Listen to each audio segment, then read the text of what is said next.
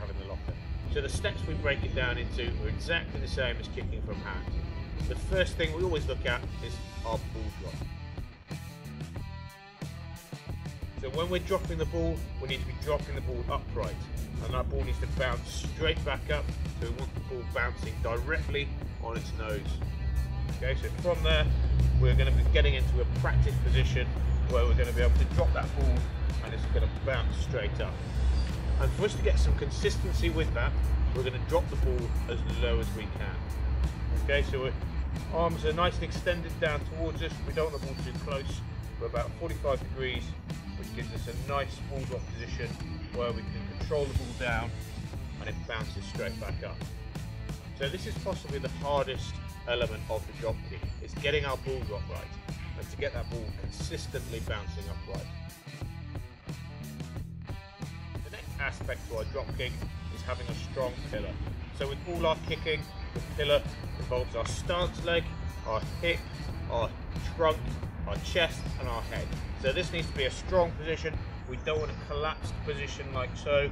Okay, we'll be nice and upright, nose over toes, and head and chest in a strong position over the ball there.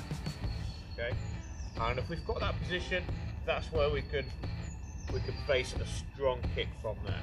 And that's where we're bringing in our leg swing, which is our third stage of our kicking process.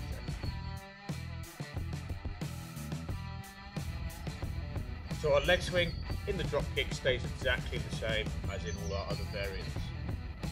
The only difference is the timing. So with this, instead of dropping the ball and kicking it straight away, we're going to need to allow the ball to drop, bounce on the floor and bounce up a small fraction. Okay, so we want to be contacting the ball just after it's hit the floor. If we manage that, we're going to get a successful drop kick.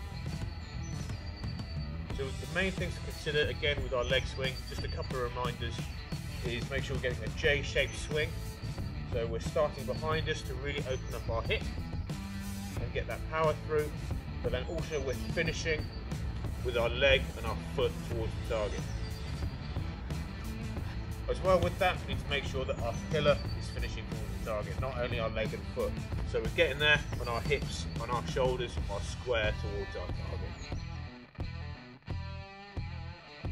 That brings me into the fourth element, which is our follow through. So with our drop kick, again, really important that all our momentum is heading towards our target.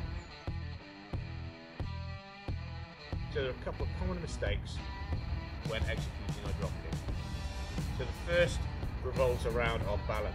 If we're not balanced and if we're coming around the kick, that's when we're going to be unsuccessful. We've got to really ensure that we're balanced and all our momentum is going through the kick to be able to complete a successful kick. The second most common error for me is the ball drop.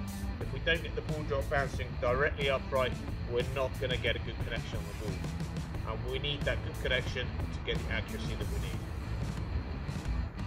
So there we have it, the 4 stages of a drop kick, and you now know what you need to be looking for when you're executing